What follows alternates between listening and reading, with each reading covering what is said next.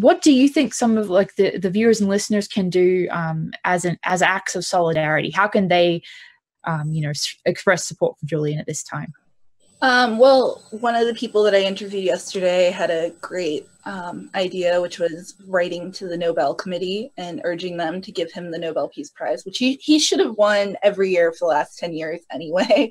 I mean, realistically, because then instead of just being an imprisoned publisher, he'd be Nobel Prize winning publisher. Absolutely. And fight harder, because it's insane. I mean, this whole thing is absolutely ridiculous to begin with, but if we could get him more, awards and recognition, things like that. I hadn't really heard that idea before. I think that's a good one. Going on WikiLeaks shop, but I always say this, buying merch, wearing it out, start conversations,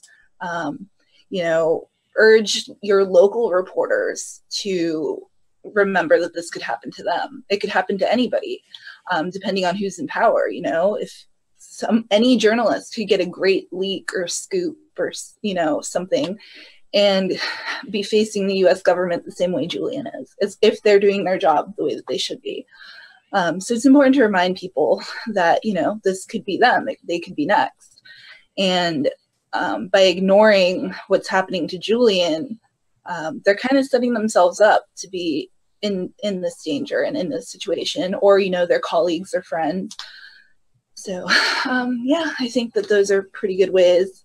We talk about, petitioning government and public officials a lot, but I think that we also need to be pressuring the press to speak out, because they could be next.